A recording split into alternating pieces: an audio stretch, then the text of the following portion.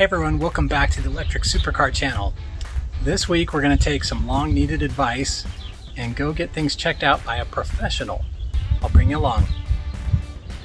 Alright, this week we are doing more electrical troubleshooting. So I took the driver's seat out, took this access panel off. I'm going to go replace my 12-volt battery.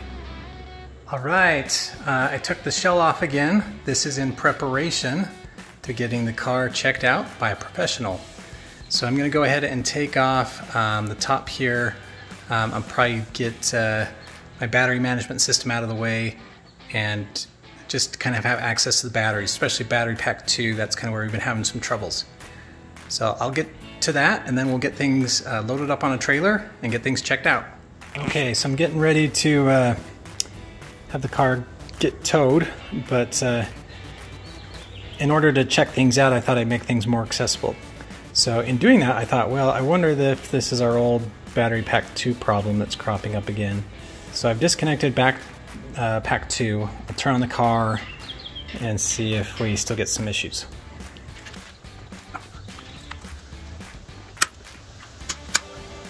Okay, so again, the issues usually come when we shift things into gear. Okay, so we're in gear and we're glitching, so not pack 2.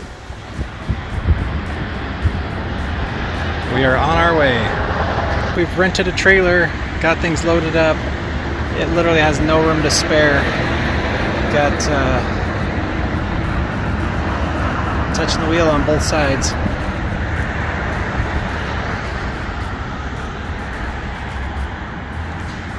We're gonna go take it up and see if they can tell us what's wrong. All right, this is John. I found John actually through YouTube. He's got his own channel. Now, when I say his own channel, why don't you tell what it is you do, where you are?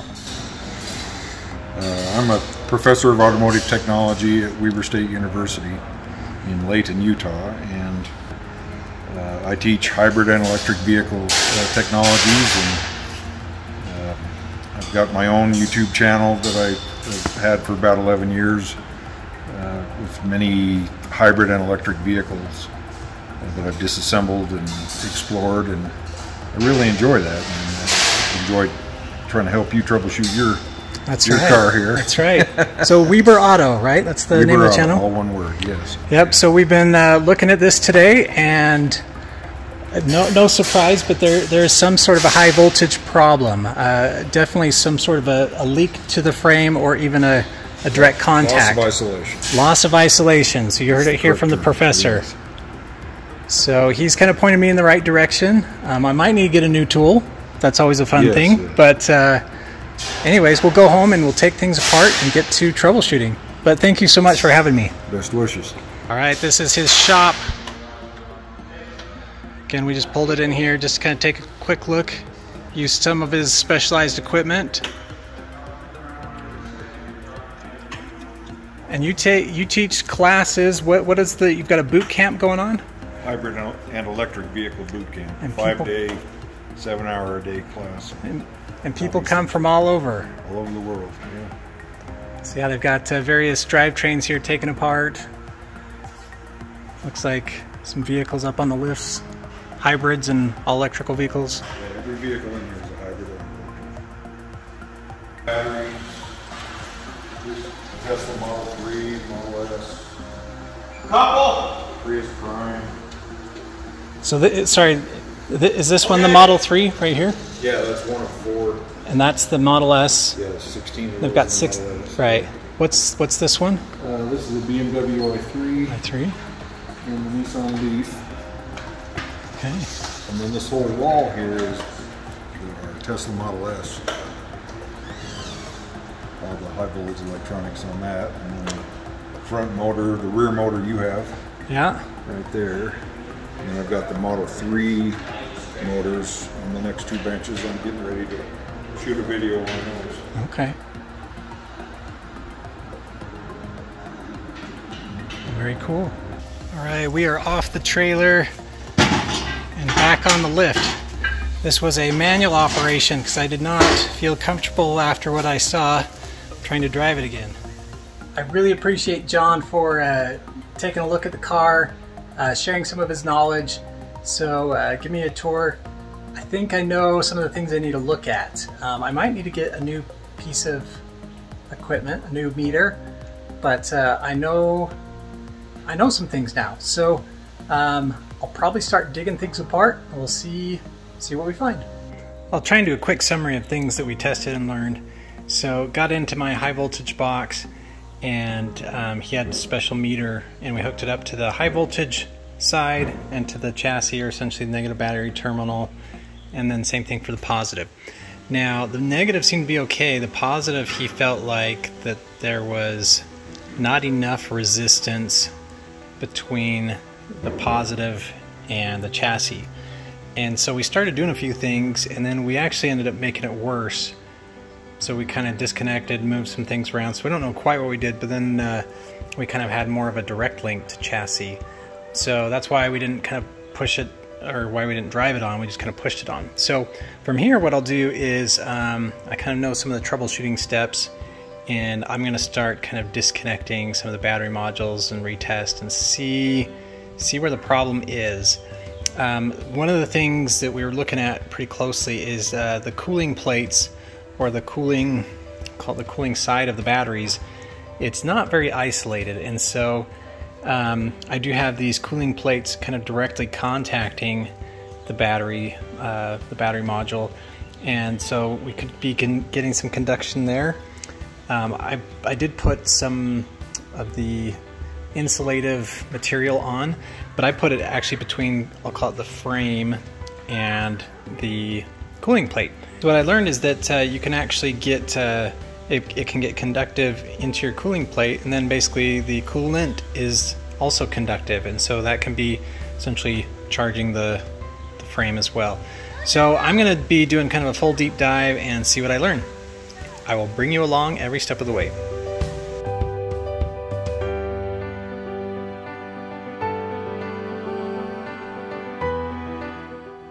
Okay, so I definitely think the cooling plates are playing a big factor. So I'll probably have to show some older videos, but these are this side of the battery has kind of these aluminum fins that go in between the pouches on the battery modules, and that allows for cooling. So I've kind of put these on there. I put some thermal paste, get good conductivity. I'm talking thermal conductivity to the plates, then I can have things cool off. But I'll show an older clip here.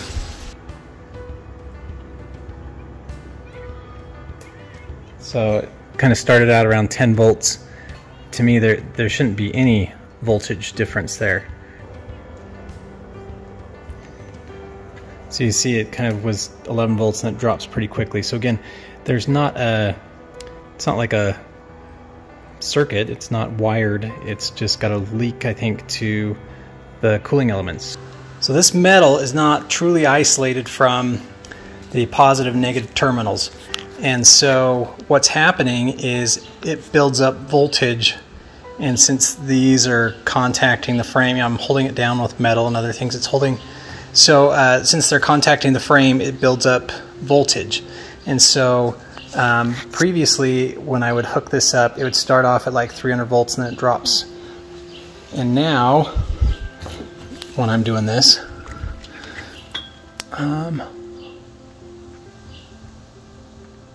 so it starts out at like 260. So again, it was like 380 and goes down to 260. And guess what? So two of these, that's roughly 120 volts. So that's the difference that I'm getting. So I'm going to have to go through and probably rethink my cooling. So I'll probably have to go through and remove all the cooling plates and see if I then have solved the issue. And if that's the case, then I'll revisit cooling.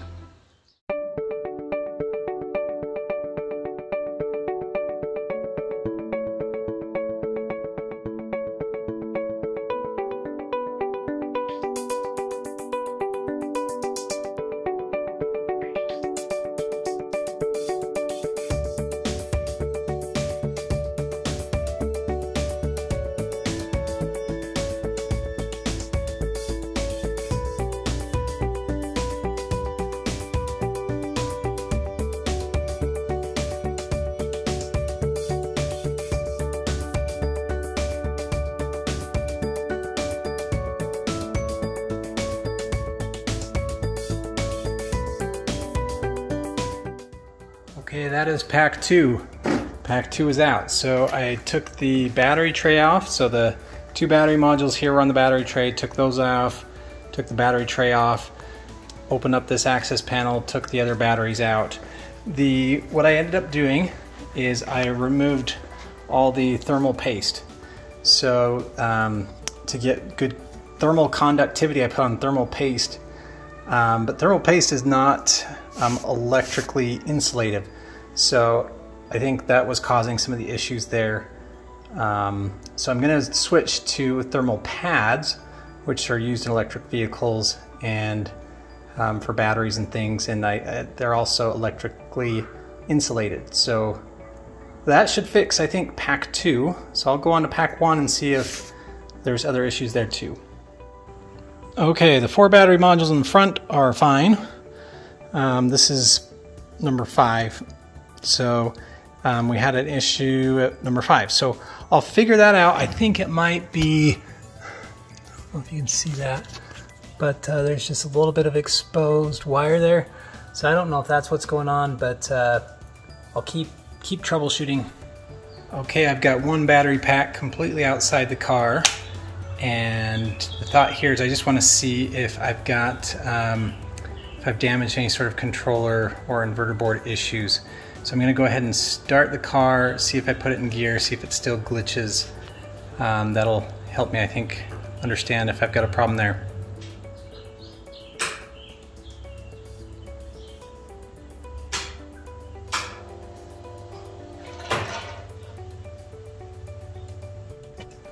Sorry, that was a close one. I've got some open coolant lines, and I don't want the pump to spray coolant everywhere. So I'm going to go ahead and disconnect one of the relays. Okay, here's attempt 2.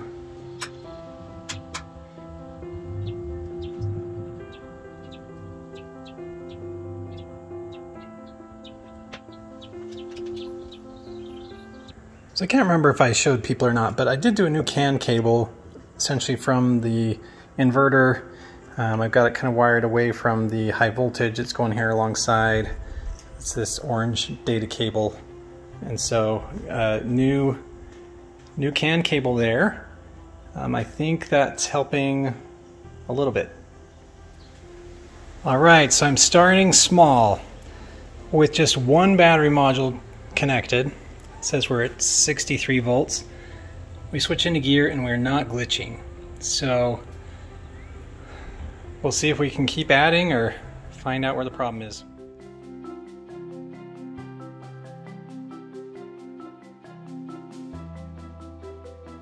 All right, so I'm doing the front battery pack, so just those 4 modules. All right, I don't want to get my hopes up yet, but this is with 253 volts, and I'm in drive, and I haven't seen it glitch. Been waiting for a couple minutes. So I'll keep digging around and see if I can keep up the good fortune. All right, so here's where we stand. Took the vehicle up to get evaluated, learned a lot up there, so I'm able to kind of diagnose some of what I believe is going on. I do have a couple things on order. So I've got the thermal pads that will conduct the heat away but not conduct electricity. So those are from a Chevy Bolt, and those are used, again, all over the automotive industry. So that should work well. I do have a new gauge or meter coming that will help to identify if everything is truly isolated, that we've got the 12 volt and the high voltage systems isolated. So that's probably where I'm going to leave it for now until I get those items. I want to say thank you for all the well wishes on recovery. So just quick update, recovery's going okay. Back's feeling a lot better. Unfortunate side effect, I got felt some nerve pain that's going down the leg, so keep an eye on that. It's slowing me down a little bit, so bear with me, but we'll get back to full speed soon. You probably thought I forgot. I remembered, so we did still have the Name My Car challenge. The winner clearly was Watson. It was a landslide. Again, so many names would have been so good for this car, but that was the winner. And Phil Euchre, I think that's how you say it, Here's the first name that I saw that's had that suggestion, so his name will also go on the car. Thank you all for participating. See you next week.